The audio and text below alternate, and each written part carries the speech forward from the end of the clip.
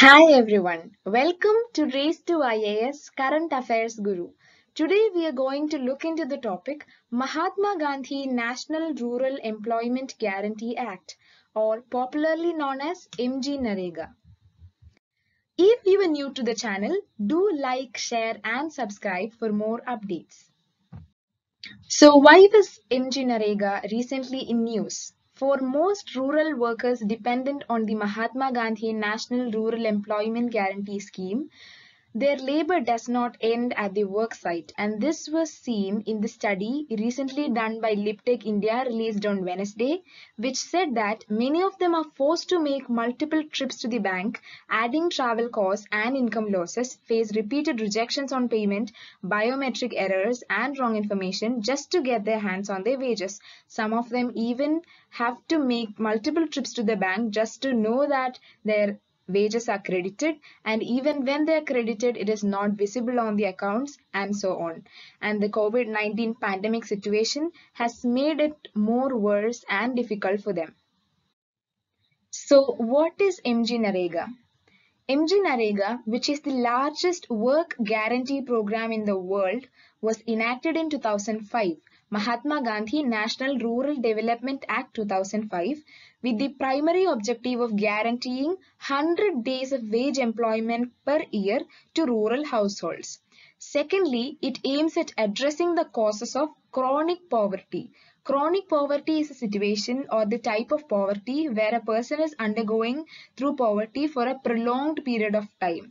So MGNREGA addresses this problem through the works that are undertaken and by ensuring sustainable development. Finally, there is an emphasis on strengthening the process of decentralization because all the works are coordinated and there is a significant role for the Panchayati Raj institutions in planning and implementing these works. What are the key features of MGNREGA?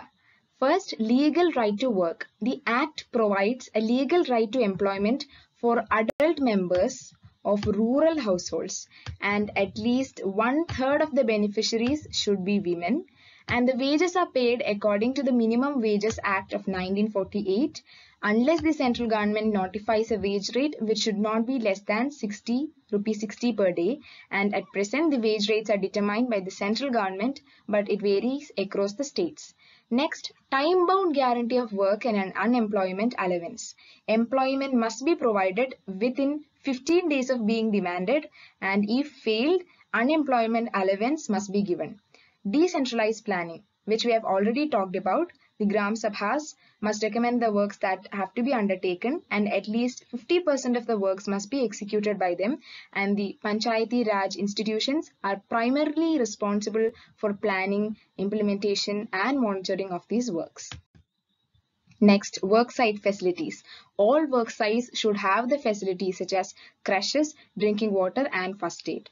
Transparency and accountability. There are provisions for proactive disclosure through wall writings, citizen information boards, management information system and social audits which are conducted by Grama Sabhas to enable the community to monitor the implementation of the scheme. Next, funding.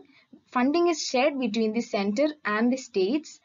There are three major items of expenditure: one, wages for unskilled, semi-skilled and skilled labor, and material and administrative costs. The central government bears 100% of the cost of unskilled labor, 75% of the cost of semi-skilled and skilled labor, and 75% of the cost of materials and 6% of the administrative costs.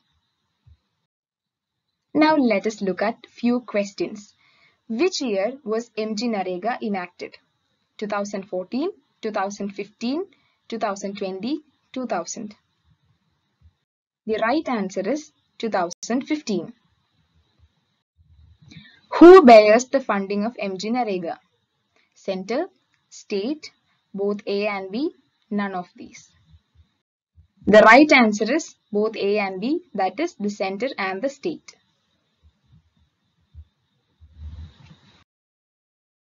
That's all about the topic today. Thank you and have a nice day.